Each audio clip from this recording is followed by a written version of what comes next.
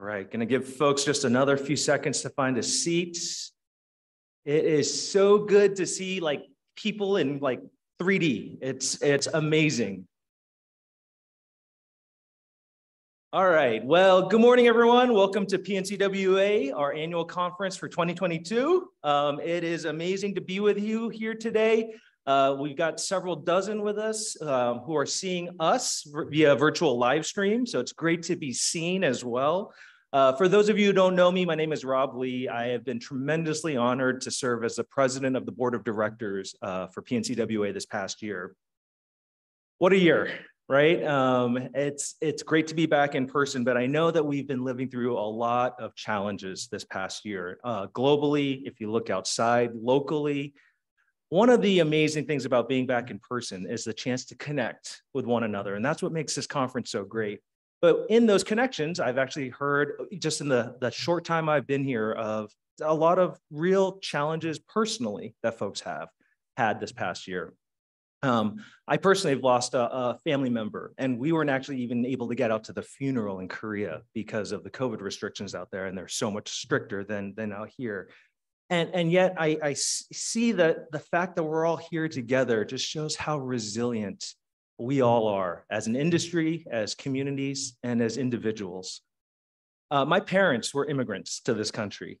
They came in the late 1960s when there weren't very many people like them here. They came at tremendous risk and sacrifice. But they came here because they had hope and what a life in this country could bring. And almost 55 years later, I think they still have a tremendous appreciation for this country and what a life here means. Growing up as a child of immigrants, I've learned to see the world through their eyes. So even though I was born here, I think even in the face of all these challenges, I have such hope for what the future may bring. For me, this conference always represents hope. It's a hope for a better future. That's why we're all here. A future for ourselves as individuals as we connect and network, but also a hope for what we can do to make the world a better place. And so as we kick off this conference, I wanted to acknowledge a few names, just a few. There are so many people who made this conference possible, but I just want to acknowledge a few of the names who have helped put this conference together. So we got a few slides, hopefully they show up. The first, I just wanted to highlight Vicki Hollingsworth, and I'm gonna ask, there's a lot of names are gonna show up, so I'm gonna ask folks to hold the applause till the end, but Vicki Hollingsworth, our conference chair, and Jeff Schmidt, our technical program chair. You'll get a chance to hear them later in this session, so that's wonderful. Our amazing board of directors put in so many hours this past year to help steer the organization to where we are today. Sponsors. This conference isn't possible without the sponsors of the conference and the association, but in particular, the sponsors of the opening general session. We wanted to highlight all of these firms who have given so generously to make this conference possible. Our exhibitors. We've got over 100 exhibitors who have come in at great sacrifice to bring in equipment, show us the latest and greatest technologies. So there's a lot going on, really encouraged. There's so much learning that happens just by walking around that exhibit floor. So thank you, exhibitors, for being here. And then lastly, I'm going to ask one group of individuals to stand. We have our second inaugural, no, second, it's not inaugural, just our second Inflow class. Inflow stands for Introducing Future Leaders for Opportunities in Water. It's a program that has been spurred on to really bring the next crop of the hope for the future into our industry. So we've got 6 people who have been able to come out to the conference. These young folks are really what the future holds. So Inflow class, I'd like you to stand. If you folks see these people around the conference,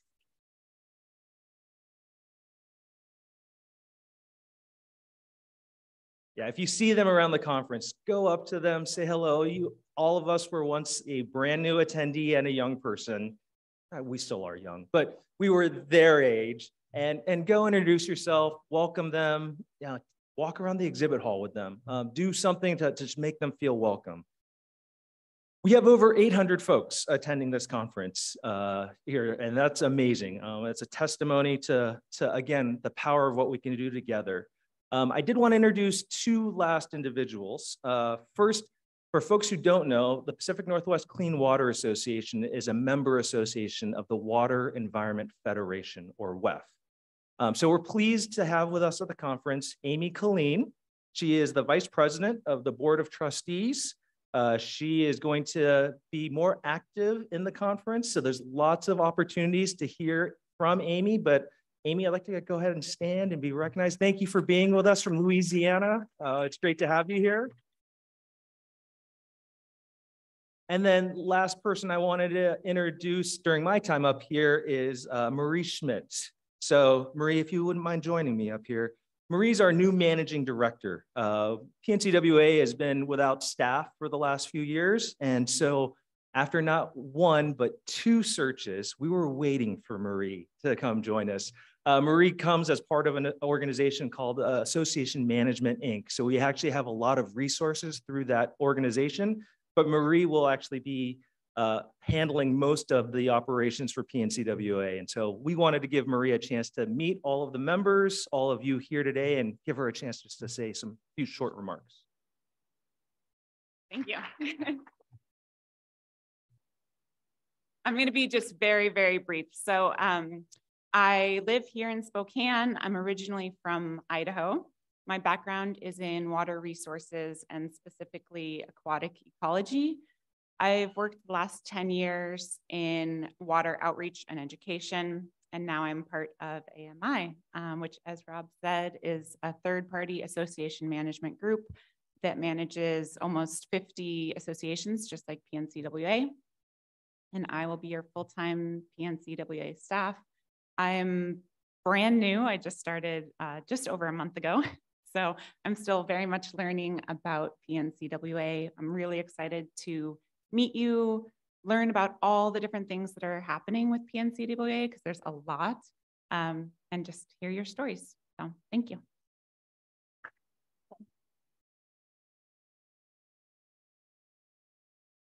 So please call Marie first if you have any questions.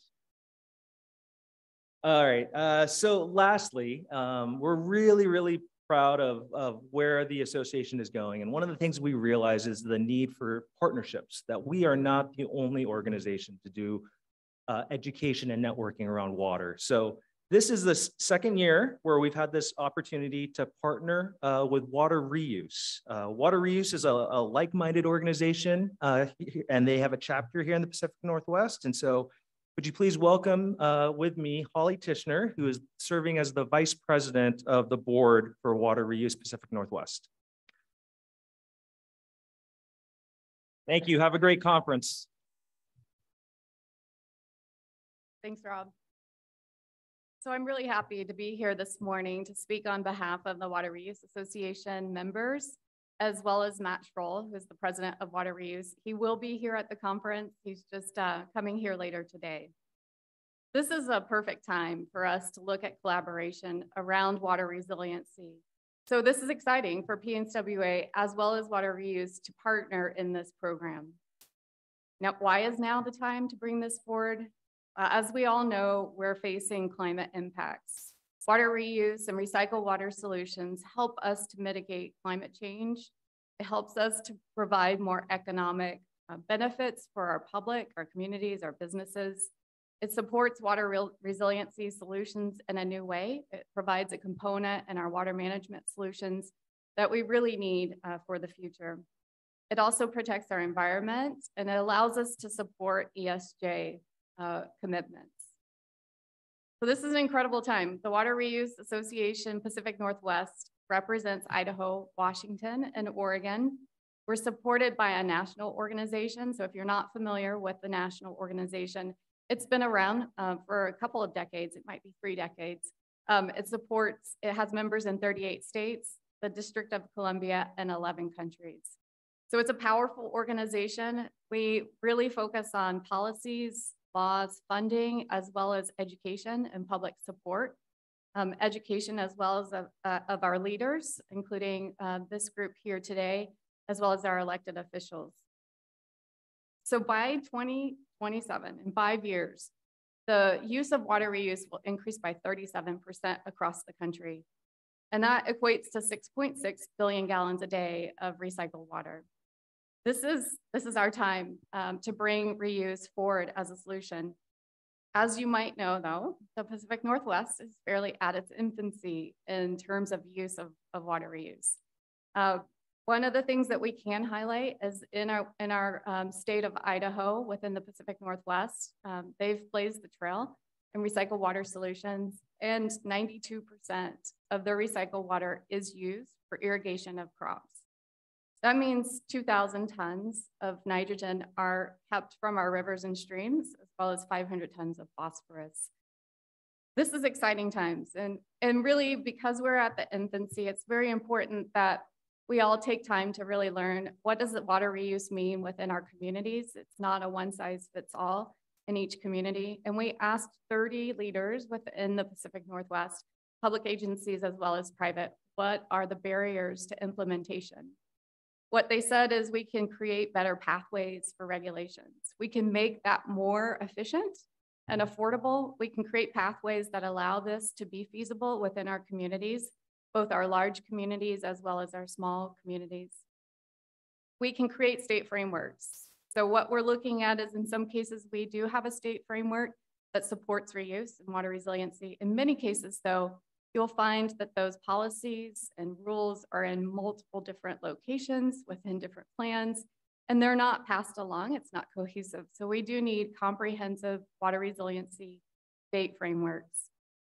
We also need to know what funding is already available. I believe we're missing out on funding opportunities. So we need to bring those forward as well as increase those funding opportunities. And then last, but of course not least, we need to increase the awareness that recycled water is a safe solution when done right, used right, which we have all faith in our technology to be able to do that. It is a solution that we really need in our portfolios to have real robust innovation in water management. So our team of Water Reuse Association volunteers who are here, they are energized. There's quite a group that is, I think, doing the work, 10, maybe doing the work of 50. We need more people participating in the organization, and you have a chance to learn more from that team. Tomorrow we have sessions all day, and Matt Schroll will be speaking in the morning with Greg Fogel. He's from our National Water Reuse Association. He's our Government Affairs Director. We will also have showcase presentations from each state, so every state is represented in the presentations tomorrow. And then there is a regulator session. So if you really want to dive in into some of those barriers and challenges, and how do we partner with our regulators, we'll have representatives from each of the Pacific Northwest states, as well as Nevada and New Mexico. And then of course, we have a fun event this evening. If you were participating last year, you might remember the dunking booth. We took it down a notch this year. Today we have a rubber ducky race. So if you want to blow off some steam and then get competitive and you're not into Monday Night Football, the rubber ducky race is for you. So we look forward to answering your questions. We have a booth in the exhibit hall, and find us and we'll talk more about water reuse and what we can do together. Thank you.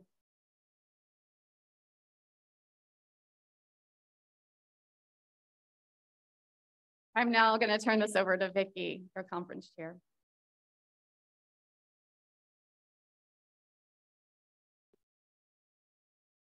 Hi, everyone. Can I just take 1 second to just take all of this in from this vantage point, because it's really something. Like Rob said, we have over 800 people in attendance this year, including those of you joining us virtually. And that is really getting us to pre-COVID numbers, and it's amazing. And it speaks to the resiliency of this organization for sure. And we also wouldn't be here today if it wasn't for the incredible leadership of our previous conference chairs and presidents.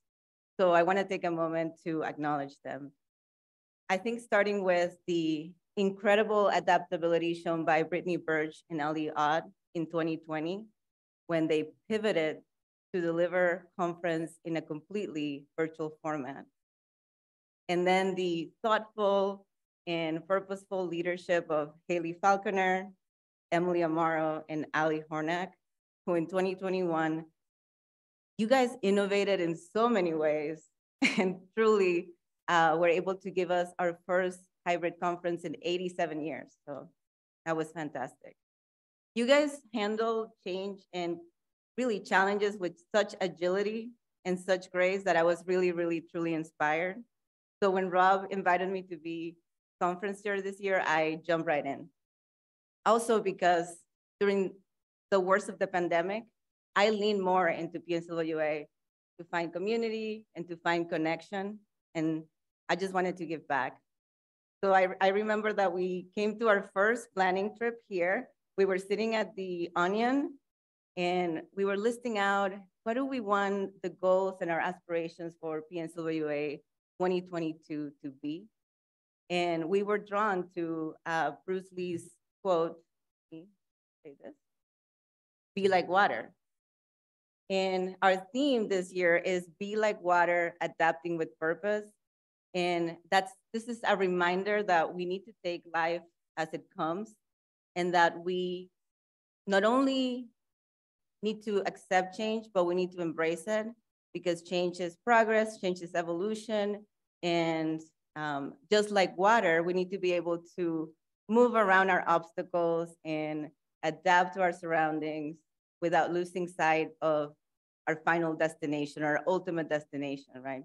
And for us, it was really clear, like our ultimate destination really was simple. It was to learn together, to build connections and just have fun. So before I get to some announcements, I do want to take a moment to thank our amazing conference planning committee this year. Thank you so much for all the energy and the sacrifice that it has taken to plan some of the events that we've already enjoyed yesterday and the ones that we'll continue to enjoy over the next 3 days. All right, and now we can get to some of the key announcements, starting with health and safety. As you can see, we're lucky that this year we get to get together with less restrictions than last year. But we have continued to consult with a health and safety advisor, and we're following the strictest guidelines of the region. So what does that mean for us is, one, if you start to experience any COVID symptoms, let's err on the side of safety and not assume that is, allergies or cold. And please cut your conference short. We also encourage and welcome masks. So if you feel more comfortable wearing a mask, we have some masks available at the registration table. And then it really boils down to let's respect each other's social distance comfort levels. So we're bringing back one of the innovations from last year, which is the bracelets that indicate your preference as far as social distancing. So it goes from red, please keep your distance, to green, I'm okay with handshakes. And for those of you joining us in person, we have some amazing events coming your way, starting with the beloved Ops Challenge is back this year. And huge, huge thanks to Chris Mikolas because really he made this a reality. And I also want to thank our participating teams this year, the City of Bend and the City of Coeur d'Alene. They're going to show us how it's done right outside in the main lobby a few minutes after the session is over. I'm sure you did not miss this setup. We also have another beloved event, the Women's Networking Reception, and that's happening also today, starting at 4:30. And this is a great opportunity to network with women in water and to just have a lot of fun. All women are welcome to attend.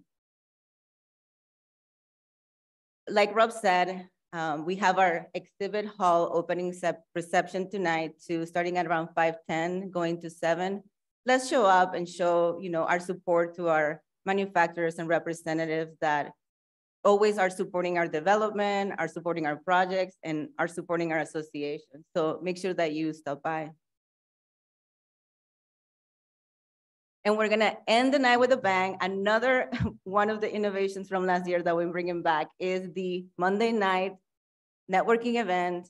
This was a huge success last year because it makes networking and meeting new people really more accessible and equitable to everyone attending conference.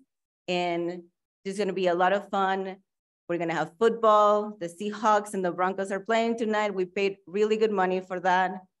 We also are gonna have some tailgate style games, and we're gonna have tailgate style foods. So make sure that you stop by. It's in the roof deck. It's gonna be a lot of fun. And I also wanna take another moment to recognize our inflow class of 2022 and make sure that you stop by tomorrow. Tomorrow is a day of celebration and a day of recognition. So our inflow class of 2022 tomorrow, starting at 4:30, they're gonna be sharing what they learn throughout the year.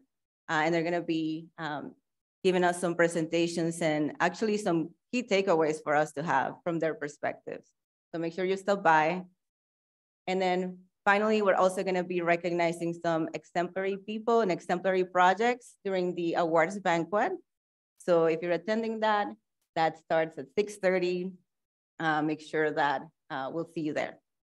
And you don't have to keep copious notes of everything I just said. Really, the best way to know, what's happening and where is to download the PNCWA app. You can download it from iTunes Store or Google Play, and it'll keep you up to the minute on any revisions and changes. So with that, I'm going to hand this over to my partner this year and your technical program chair, really the guy that had the most difficult job and made it look easy, Jeff Schmidt.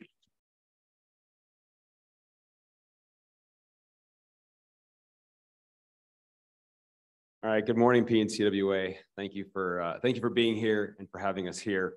It's an honor to be part of this. As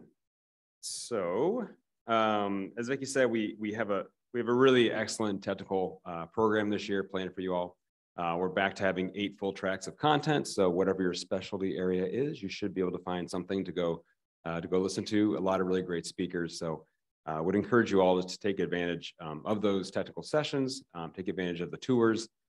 Just a lot of good stuff to check out as we go through the next 3 days. Some logistical things for your technical program. So for CEUs and PDHs, you should be able to pick up at the registration desk a sheet that you can get stamped. So make sure you grab that and hand it to the room monitors at the back of the room, and they'll stamp it for you to give you credit. For this opening session, there's a spot in the upper left where you can put your initials and the secret keyword for this meeting. Now, here's the thing. We're telling you guys now before the rest of the presentation. So you got to stick around if you're going to claim credit, all right? We're going to watch if you leave in the back and call you out. All right, so the keyword for this session is the word adapt. So that keyword is adapt, and put that in the upper left, and you can get credit for attending today. To our virtual live stream attendees, thank you for being here. Really glad to have the virtual attendees listening in this morning.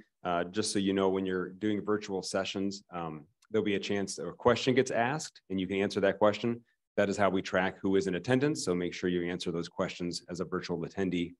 And for just for everyone's reference, tracks 1, 2, and 3 are all being live streamed to the virtual attendees this year.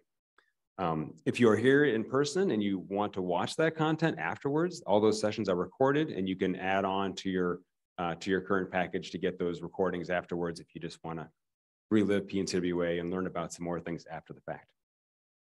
All right, let's see. So site tours. So we have 4 great site tours planned for the conference.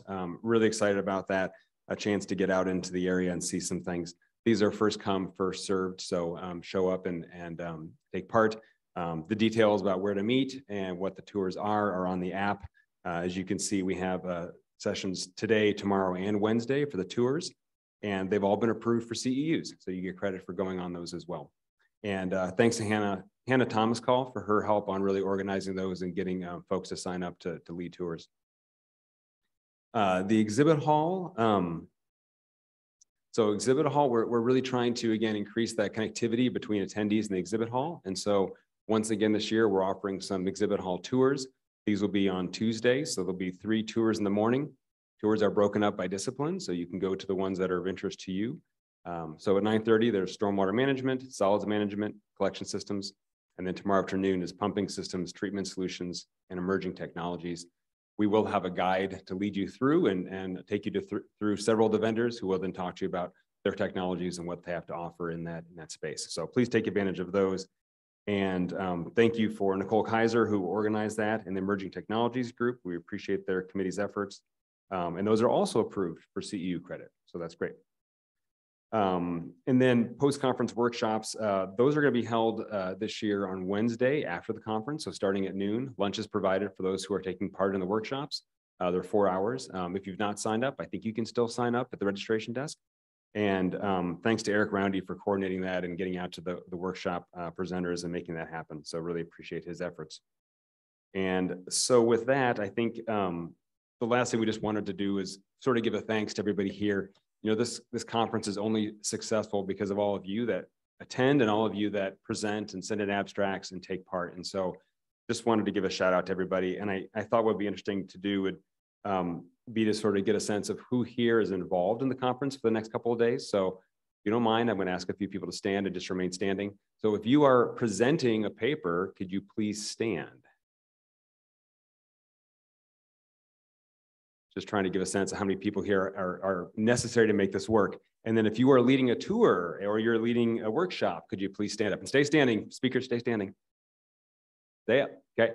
And then if you're volunteering to be a moderator at one of the sessions, could you please stand up? Stay standing. We're adding to this. If you reviewed an abstract, can you please stand up? If you were involved with planning any of the events that occurred yesterday or are about to occur in the next 3 days, can you please stand up?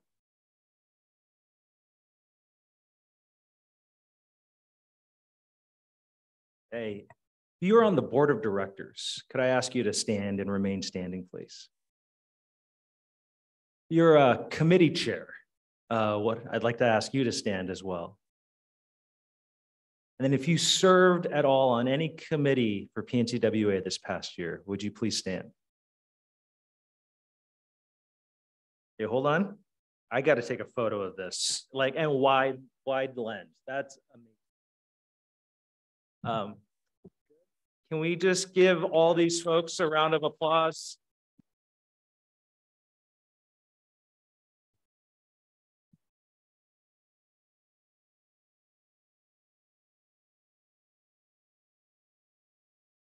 All right, everyone. It is my great honor and pleasure today to introduce you to our keynote speaker for this year, Phyllis Brunner. And Phyllis is one of us, a clean water professional. And in her over 45-year career, Phyllis has held titles as Senior Vice President, Operations Manager, has been responsible for business performance, growth, sales strategy, also delivering projects. And Phyllis worked for Brown & Caldwell for over 20 years. And that's when I first met Phyllis. And I just grew a deep appreciation and respect for Phyllis because she would often go out of her way to make me feel included in the company and in the industry. Phyllis is currently the president of the Indian Island Association based in Casco Bay, Maine. And in her role, she collaborates with governmental agencies, local community leaders, and nonprofit organizations to bring and develop solutions that are aimed at helping protect coastal communities for years to come. So please join me in welcoming to the stage our PNCWA 2022 keynote speaker, Phyllis Brunner.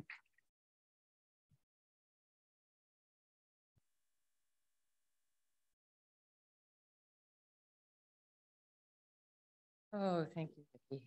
Wow, wow, wow, wow. I got to take this in too. Wonderful.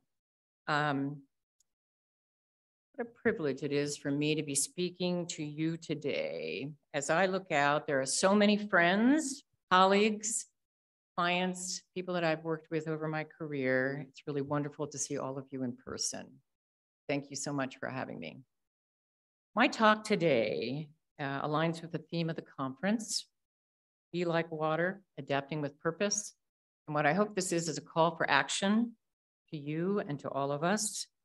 We are facing many challenges in the water industry today, but I am very encouraged because we have faced them before. I would like to reflect on the learnings from the profession and how we've developed over time. I'm confident that we can move forward with hope and optimism. I heard those words from Rob, and I really appreciate it. I'm a very optimistic person, and I'm going to tell you some optimistic stories. I'm here to share with you my perspectives on our water business, how we'll approach our challenges more sustainably, and some suggestions from me on how to do that, and how to stay engaged over a very long career, your own resiliency. And I've got a challenge for the new folks here at the end. I have been associated with PNCWA since 1985. My husband came up to, Dave and I came up to go to graduate school at the University of Washington in Seattle. We had both gone to school in Colorado and Boulder, and we loved the mountains. For those of you that know me, you know that I also have deep roots in the coast of Maine. My mother has property there that I've inherited. I have a cottage that's been, the land has been in our family since 1884. So I have very deep roots on the coastline. So Seattle was a wonderful place for Dave and I to come to with mountains and the coastline. Dave and I have very much enjoyed our time in the Northwest, and it's been an interesting 40 years. There have been lots of changes. We enjoy the beautiful region, and it has such a national spotlight because of the quality of life and because of the business opportunities. It's been interesting to live and to work in this place and see the changes over the last 4 decades. Some of them have been positive and some of them have been negative. These changes are a microcosm of what's going on in the environment globally, and we need to rise up to those professionally. It offers opportunity and challenge to us. These are changes that are brought on by population growth, regulatory framework that provide professional opportunity and great work for us, all of us in this room. But I have concerns about the state of the region and where the world is at this point. I have one daughter, Claire, and she is at Tufts in vet school. She's 26, and I wonder what kind of world will she see out on the horizon? So my goal today is to instill a sense of urgency in tackling the challenges that we're facing, but also with hope and confidence that we can creatively solve these issues that face us to benefit society and the environment. As the conference gets underway and over the next few days, I really hope that you as environmental professionals will come away with a renewed sense of purpose to drive the world sustainably forward for the future generations. As water professionals, there's so much opportunity, but also with that comes responsibility. So I've been working as a geologist and engineer for over 45 years, and it is amazing to me. I feel like our time has finally come. And I say that because the spotlight is really bright on infrastructure.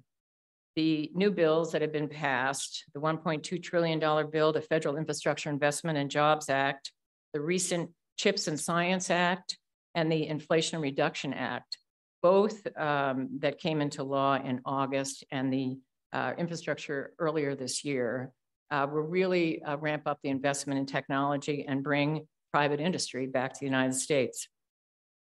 There's a recognition that we need to fix neglected infrastructure and address the challenges we are experiencing in our overstressed environment.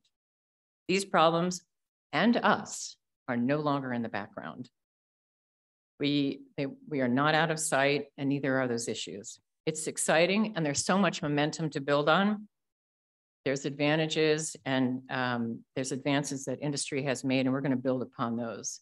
So I wanted to start off and look at historically what we've done and then build upon that expertise. Expectations are high, and our skills and our experience is very much needed. At the same time, our reality today is dynamic, it's complex, it's messy, and it's uncertain. One of the biggest threats, several of our speakers have already talked about it, is climate change. Thankfully, I think the debate has finally changed, where it seems to be more about what are we planning for and what the magnitude of these changes are going to be. When we think of climate change, we often think of greenhouse gas emissions, but many of us in this room and most of us are associated with the water side. It's either too much, too little of it, or on the water quality side, which is very important. Water always adapts and finds a path, sometimes a positive one, filling a reservoir or providing a healthy habitat for fish and wildlife and nourishing our gardens. Sometimes it's a negative one, leading to local and major drainage way flooding, breach dams, erosion, and droughts. And in some respects, it's a combination. In 2021, here in the Northwest, we had one of the driest summers on record. And then a few months later in November, we had historic rainfall. So we saw horrific forest fires, we saw environmental destruction from the dry conditions and incredible damage because of the floods that were months later. So how can we plan and design and build solutions for communities with so much in flux and feel confident that we're delivering the best answers for the generations that follow us? How can we move into a future in a positive way, building on the lessons of the past without getting mired down in them? Innovating, adapting, and preparing to address obstacles that we're not really aware of or we're not really sure of yet. These are the challenges we face in our professional lives today. So let's talk about it. We have always faced some uncertainty and we've made great changes in our industry. Look at how wastewater treatment has changed in the past 100 years, from dumping raw sewage into waterways and then implementing high levels of nutrient removal today. I remember barging garbage when that was happening off the coast of New Jersey. That's where I grew up, and seeing it wash up to our horror on the beaches of Jersey. Here in the Northwest, in the 1950s, wastewater flowed into Lake Washington and Puget Sound and in many of the rivers and smaller lakes with very little treatment, resulting in serious water quality issues throughout the region. In 1958, voters created Metro and developed a regional wastewater treatment system based on watershed and not political boundaries.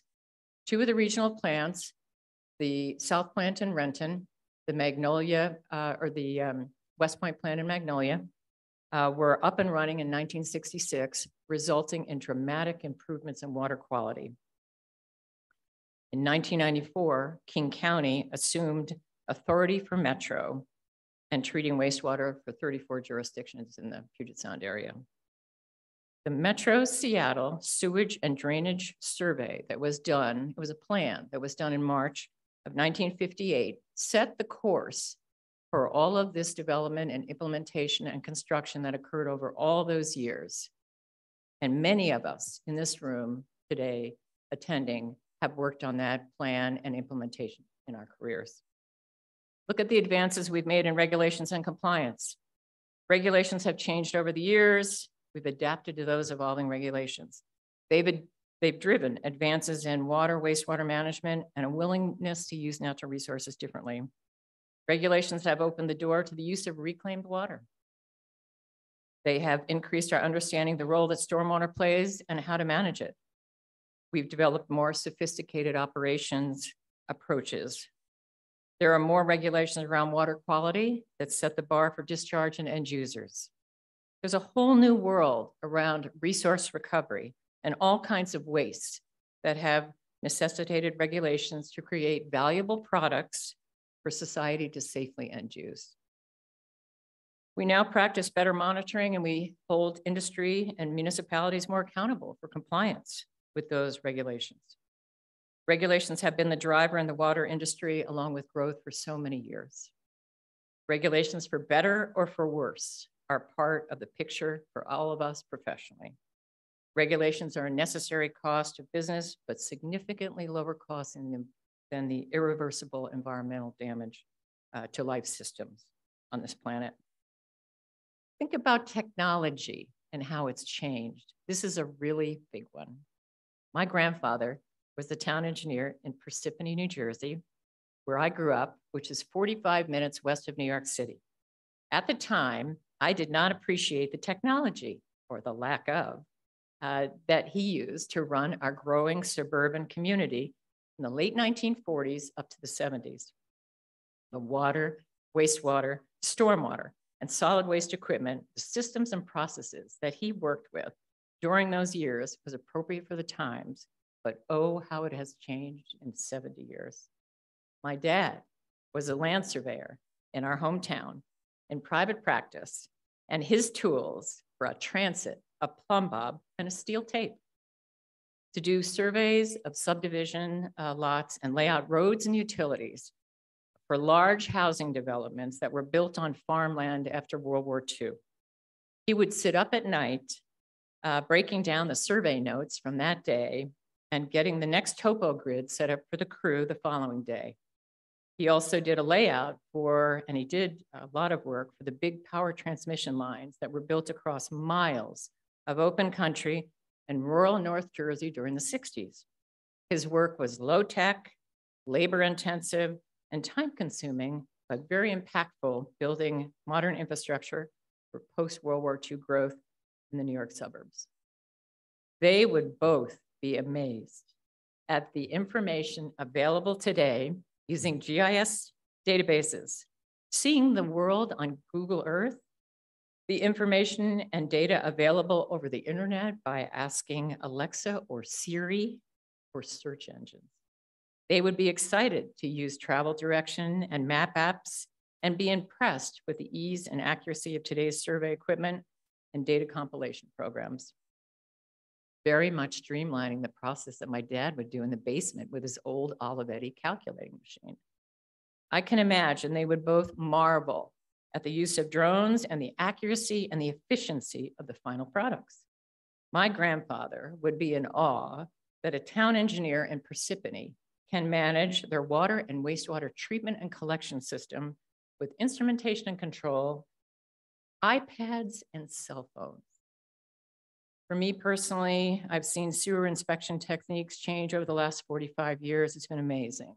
Reflecting back on a brick sewer job that I did for Metro King County in the 1980s, when we man or woman entered 10.5 miles of large diameter brick sewers, we carried air monitors, oxygen tanks, we wore hip waders, we had headlamps, we wore waterproof steel-toed boots.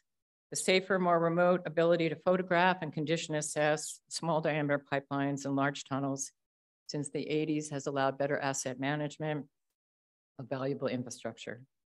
The advantages and efficiencies in rehabilitation and repair to underground utilities, the accuracy of mapping, the speed of reporting from a day of field work, and the higher productivity and safer inspection have just been amazing to me. Think back of the tools we used years ago just to get our work done. Today, there's no word processing department anymore. We enter text into our computers, our iPads, and we use software applications that streamline the documentation. We dictate to our phone. We convert our hand notes with mobile devices, and we can generate impressive communications on the fly. We could meet in person with or use virtual and Microsoft Teams apps. The sophistication of design tools, the ability to walk your client through a future home and look outside the window and see the view. I would never have imagined 3D printers and what they do today in my first office job after college when I was at the printer. Never imagined. The efficiency of project management software, the ability to use community outreach tools and social media. We have come such a long way with technology about how we get our work done. And lastly, on the historic front, climate change is not new, but it's accelerating. Global change was a concept that was first put on the table at the United Nations Conference in 1972. That's 50 years ago in Stockholm, which focused on the human environment. The concept was coined, global change, as researchers were investigating climate change and realizing that it was broader.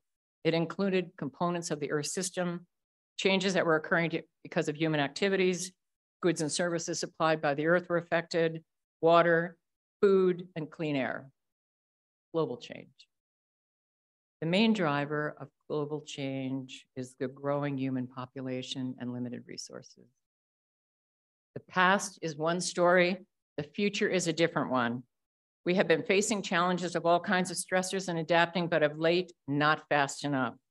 The pace of change and the impact has increased.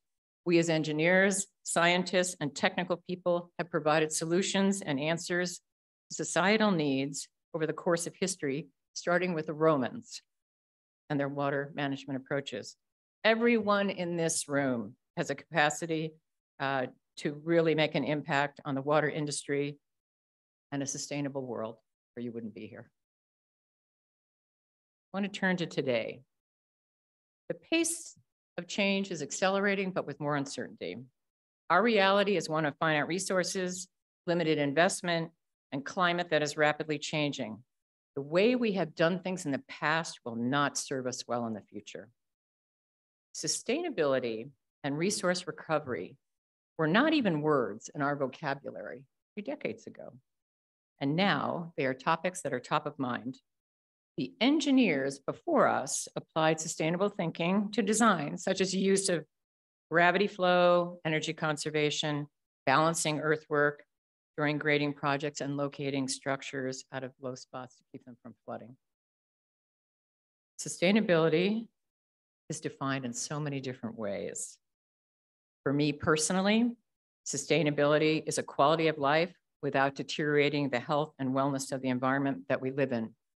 Resilience means that we can endure in the face of disruptive forces and mitigate undesirable consequences so that we can recover quickly. What do I think it'll be in the future? Sustainability must recognize that resources are finite and should be used wisely with long-term view and priorities that understand consequences and outcomes. Sustainability is about future generations and what we leave them. Our physical and social infrastructure systems need to be resilient so that they can adapt and return to functionality quickly after they are impacted. Looking at the water and wastewater industry in particular, infrastructure is such an exciting topic now. I cannot remember in the last 40 years when there's been so much buzz about this topic. The recent Infrastructure Investment Jobs Act is a down payment on our future. More funding is needed from state, local, and private sectors, but it's a solid start. It builds on investments that have been made over the last 50 and 100 years and will address needs today that are long overdue. It'll create a framework for how we live now and set us up for the future. It will start to fix what is broken, but also moves us forward to a different, more sustainable way of life that is less impactful on the environment and will build a more resilient infrastructure. There will be focused investment in cleaner energy, broadband, and better transit for growing urban populations. Adding funding from the infrastructure bill to already existing pots of money from community ratepayers and industry investment, let's look closely at some water priorities. One of the primary reasons that we are in this business is to protect public health and the environment. Water and wastewater treatment and distribution, collection have been a focus for over 150 years, an incredible advancement in solving big problems that have allowed us to have a healthy and safer lifestyle. We're now focusing on solving advanced treatment of contaminants related to products and chemicals and drugs that we've introduced into our waste stream because of the way we live. A specific area I wanted to talk about was resource recovery. For example, our industry more recently, I think, has focused in the last 25 years in the area of resource recovery, positioning us for a more sustainable way of life. Deliberate planning, design, and construction equipment and facilities that use waste as an input and valuable products as an output is a key driver in our work, the work of all of us in this room. We've ventured into areas over the last 40 years, but it has become more an important focus for investment, research, technology development, and implementation, I would say, in the last 2 decades. Specifically, communities and private industry are focused on protecting scarce water resources by recovering water from wastewater, generating energy, the production of biogas and fuel from wastewater solids, and making fertilizer from nitrogen, phosphorus, and potassium found in human and industrial waste. Technology advances, production costs and efficiencies have made these systems more available, more affordable, more scalable, and dependable for small industrial and larger applications. It's amazing to me how this area of resource recovery has become so visible in our daily lives, and with it, the expectations to live more sustainably. There are many more advances needed in this area and much more opportunity for innovation and investment. It is also so much more than our water sector, and I hope that society will continue to press for accountability with waste streams around products and material development, manufacturing, production of goods, and the way that we live life. So much more we need to do in order to be sustainable. Back to global change. The world has experienced the effects of global change, specifically impacting our water industry. Prolonged droughts, increased wildfires, extreme precipitation, extensive flooding, intense tropical cyclones, the loss of Arctic sea ice, snow cover, and permafrost. It is believed that these effects will increase if action is not taken to limit global warming. We are being called upon to develop a new paradigm for our engineering practice in a world in which the climate is changing, but the rate and extent of change and the subsequent impacts cannot be projected with a high degree of certainty. We are in uncharted territory, and it calls for new thinking. So I have some ideas for you. Given the unpredictable nature of climate change, should we be designing our infrastructure for a shorter design life? Rather than 20 or 50 years, like we have done in the past, should we design structures for temporary conditions so that they can be adjusted later to meet the new condition? We need to update our building standards and codes, consideration of the new reality, bring climate change information into the nation's standard setting process, and increase the pace for adaptation. There was a NOAA study that was done and published in February of 2022, setting sea level elevations around the world out to 2100. FEMA is now adopting and setting new design levels. These elevations should be used for design criteria for coastal communities now. Those design flood elevations are being set in the state of Maine this year.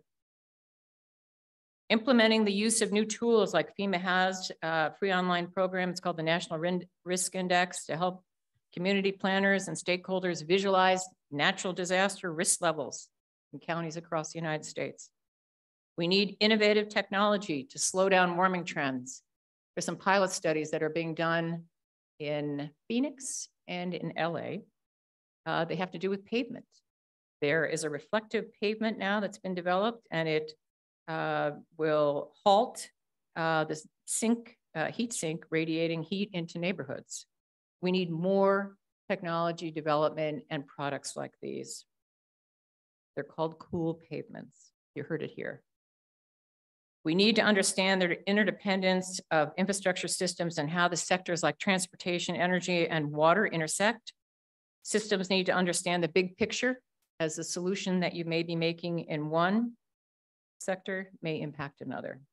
We need to understand how putting modern technology into an existing infrastructure and what that impact of that technology can be on a legacy infrastructure. Are regulations nimble enough to the changing environment and societal landscape? How can we make the most of the limited dollars and make compliance affordable?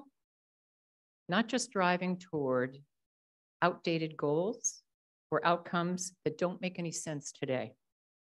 We have an increased responsibility to address the risk and determine the solutions that will work and which ones don't make sense anymore. We have the responsibility to advise owners and work with regulators to collectively understand the range of scenarios and what it means to a system if some certain event happens. We need to be able to quantify the risk and put forth cost-effective resilient solutions. We need to be prepared to be surprised because there is so much uncertainty. So what can we do as water professionals? We need to apply our critical thinking abilities. We need to focus on broader system solutions. We need to improve our communication skills. We need to understand how these new tools and look at a range of climate scenarios We need to better interpret the projections and what they mean relative to the infrastructure that we're building. Our skills in dealing with uncertainty must adapt and shift. To address these big systems, these global changes that are happening, we need as water professionals to be collaborative in spirit. We must be willing to partner with a wider community comprised of planners, architects, economists, emergency responders, insurance carriers, social equity experts. Single-minded solutions are not going to work to serve society. Our role is central to dealing with adaptation, mitigation, and big system solutions. When I think back over my career of some of the technical experts that I work with, and I respect them tremendously, they were not the best collaborators. They were more about the better idea. So I see today we need to put our diverse heads together. It needs to be holistic and collaborative effort. So we must start with your team. Bring on the big thinkers, empower the group. Visualize the future, plan for the worst, apply new thinking. Incorporate science, research data available, and develop with the latest tools. Factor in the cone of uncertainty. Remember the lessons from the past, but don't let them mire you down.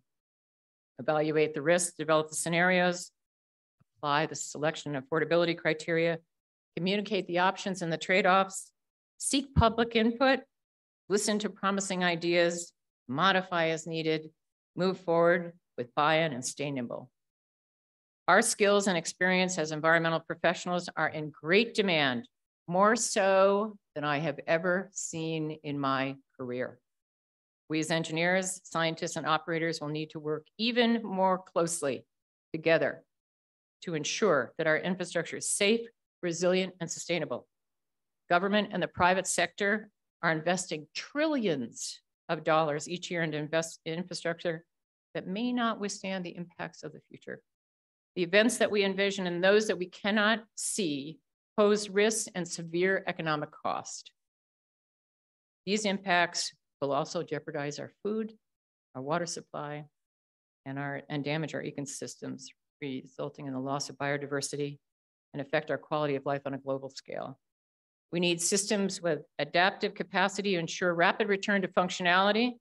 Our infrastructure must be able to provide service when we need it. I'm going to share with you a personal story about global change and sustainability. Over a lifetime on my island in Casco Bay, it's called Chebeague. You can look it up on your map apps. Natural cycles have been altered. You can no longer catch mackerel in the numbers like I did with my grandfather 60 years ago. Clams are not found in the flats where you could fill a bucket in 30 minutes. Eelgrass, dune grass is gone. Water temperatures are rising faster than most water bodies in the world. Jellyfish now abound, and great white sharks are swimming in the waters. A few years ago, a woman was killed by a great white shark swimming in front of her cottage in the bay, which was shocking to us. I would catch sand sharks when I was young with my little hand drop, periwinkle at the end, but I never heard of a great white shark in Casco Bay. Along the entire coast of Maine, especially over the last 10 years, erosion has moved sand, taken away beaches, flood tides, and making passages between islands and along driveways impossible many times throughout the year. On Chebeague, a multi-million-dollar pier renovation is badly needed to a 100-year-old structure to make it higher, 5 feet from those new data numbers that we're receiving, 5 feet higher. This is to serve a year-round population of 300 people, and it's one of 12 remaining island communities on the entire coast of Maine. The community is also looking at expensive investments to mitigate erosion, protect property. At the same time, we need to address wastewater issues. All we have is septic tank drain fields and still cesspools. Those are failing. We need a wastewater collection system and treatment. There is great concern to protect the single aquifer for quality and quantity that we have. Recent testing showed that the school has PFAS in the water. It's a single aquifer that serves a summer population of 3,000 people. How will this small island meet the ever increasing demands of solid waste with the overflow of cardboard and packaging that comes with how we live our lives. There is no dump, there's no incinerator, but there's containers that haul island trash weekly via barge to Portland for disposal. There is now a single container just devoted to Amazon cardboard. Affordable housing for the island community is unavailable.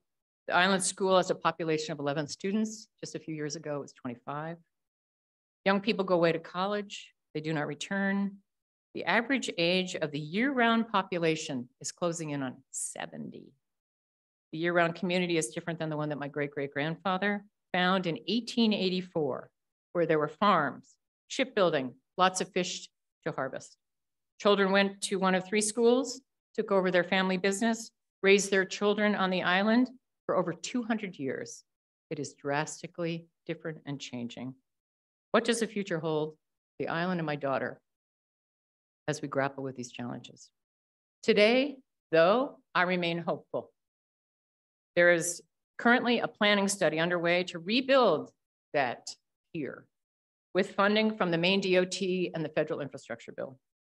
The island community was successful in receiving an $800,000 broadband grant from the state of Maine this spring as part of the federal infrastructure bill. The town of Chesapeake is working closely with adjacent islands and the city of Portland to study, plan, and address sea level rise throughout Casco Bay. The town of Chesapeake just received a grant from the state of Maine to do a resiliency study, the entire island. Property owners on Chesapeake are stepping up to put parcels into land trusts to protect natural resources and wildlife. Growth management policies are being discussed and adopted to manage land development.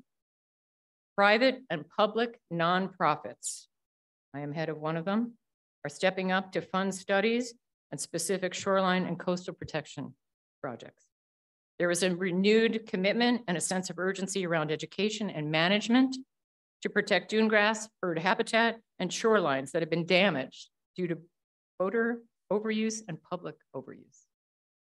I am hopeful because of what I see these efforts and the commitment that I'm seeing on so many levels. It's just one example of the communities affected by global change and what they're doing. All of this comes down to us, the organizations that we work for. So I wanted to give you a few thoughts there. We play a critical role. Our companies that we work for and the organizations that we work for play a critical role. It starts with culture. It's exciting to see society and our professional community stepping up into the dialogue, addressing civil rights issues, equity and environmental justice.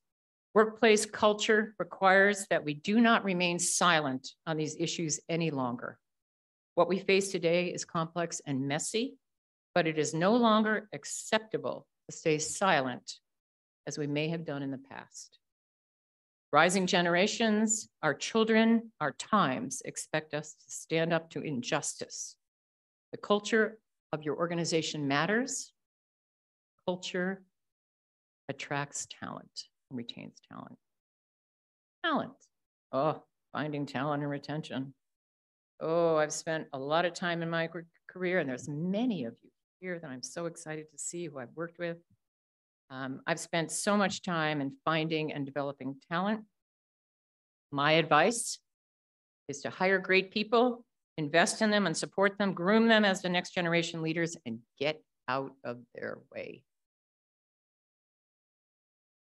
You personally can advocate for all aspects of the water profession, be a champion, share your enthusiasm, have fun, and inspire the next generation with what we do. We need it.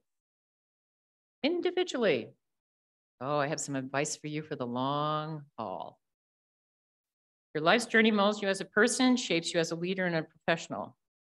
20 years ago, I attended a Harvard Advanced Management course. It was my biggest takeaway when I reflect back on it was build your life, not just your resume. I came across a book recently. It's called Love and Work by Marcus Buckingham. It talks about the importance of purpose, the work we do and who we work for. But he also talks about the need for personal satisfaction from the tasks that you do every day. I wanted to share some of those points as they really resonated with me, and I have my own suggestions for fulfillment from your work. Trust in your loves. What makes you happy? What makes you feel in control? What brings you joy? What's unique to you? They will be your source of success and savior when things aren't going your way. The Mayo Clinic says spend 20% of your time at work with specific activities that you love, and you are far less to experience burnout, and you'll have a chance to do something you love each day. You're more likely to be highly resilient. Find the activities where you lose yourself in doing them, where the time flies by, brings you happiness, the activities that are positive, natural, energizing, life-giving, unique to you. Keep an eye out for those things. They click for you. They're easy to learn and master. Honor your instincts. Learn to read the signs of your own life. Your life should be an ongoing search for those threads. Don't be afraid of your fears. You can learn from them. Be curious and realize they're a part of you. They will help you understand what you really love. Don't stifle or deny those because they can eat away at you. Be generous with yourself. Do not wait until all the paths are cleared. Listen to your instincts. Trust your gut. Try new things. Take on that new opportunity. Start moving. Learn. Be curious. Most successful people that I know, they have three things that they do. They fulfill their sense of purpose and they believe in the why of their work. They collaborate well with their colleagues and teams and with people they trust and admire for the who. And their work days include the activities that they love, enjoying the what. Your sense of purpose, your own resiliency come from your own sense of control. Fits your strengths and makes you happy. Find those threads in your life and you'll build resilience for the long run. What has sustained me personally? A few lessons. I've worked for great companies, both large and small across the United States. I worked both in the public and private sectors. I grew up in the profession watching my father and my grandfather in civil engineering and surveying. I have worked for inspiring leaders, great people managers, with wonderful colleagues, and with the best technical experts in the industry. I've had great clients, wonderful client relationships, and some of the most interesting projects of our time. I have come and gone from firms, not because I was unhappy, because I was offered opportunities that I thought I should try. Right out of engineering school, I was hired for a position with the city of Boulder as the first woman engineer from a pool of 70 men. I've been given great opportunities, lots of support in my career from men and women, and I've worked in wonderful places around the country. I love the environmental profession. I'm grateful for what it's done, what it's added to my life. At the same time, I have experienced my disappointment, my frustration, and loss in my career. Life takes twists and turns along the way. You need to be resilient in your own path. I've been part of company transitions that were not my choice, not considered for assignments I thought I was qualified for. I had to prove myself in the field, in the office, in the boardroom. I've also lost colleagues and wonderful partners for reasons both happy and sad. But I survived, I learned, I adjusted to the changes. I moved forward with the support of friends and family, realizing what was important in life. We all face challenges over the course of our lifetimes, and the way you process those disappointments, those passages that you make and are able to get back on your feet will build your own resiliency for the long haul. I say, ask for help if you need it. Be mindful of your physical, mental, and spiritual health. Take care of yourself along the way. For those of you that know me, I love to take walks. I also love the feeling of awe. For me, it's a breathtaking view. It's a favorite vista. It's taking the expanse of a night sky to walk in a special park with a friend or by yourself. You feel less weighted down, clears your head, can be some of your best creative thinking and problem solving. It's amazing what comes to your head when you have a clear head. Lifts up your spirits to a higher level. It correlates to happiness. So I say develop your skill of finding your awe As it feeds your soul, builds a happier and fulfilling life, it always has for me. So in closing, gosh, last week, Thursday, as I was preparing to fly west from Maine, I'm in Maine in the summer, I'm in Seattle in the winter, the New York Times headlines read, "Off the charts events," at the top of the morning news summary. It described heat waves in the US, wildfires in Europe, floods in Asia. The summer has shown how climate has made extreme weather a part of everyday life all around the world. Senior research scientists were quoted as saying, these off-the-charts events are going to happen more often. Some of these events have no historical comparisons to 200 years. Very much going to get worse. Ooh. The article went on to say, does not mean that we're helpless. The writers had two suggestions. Reduce greenhouse gases. And the second one was mitigate disasters through adaptation. Provided two examples. Better forest management, we'd use that here in Washington. Build infrastructure that is more resilient to heavy rainfall and flooding. This is our business. We are water professionals. What we do matters, and the world needs us now, especially now. So I want you to have a great conference here in Spokane. I want you to enjoy the time together with your colleagues and industry friends.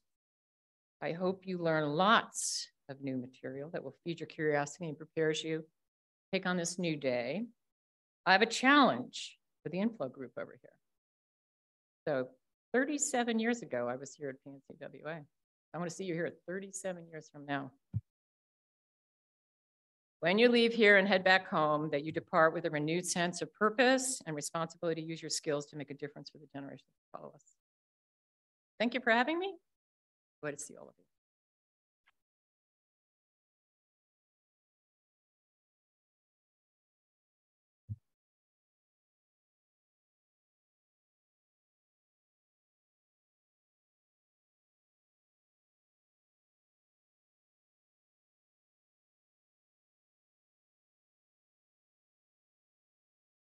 Thank you so much, Phyllis. And go out and enjoy conference.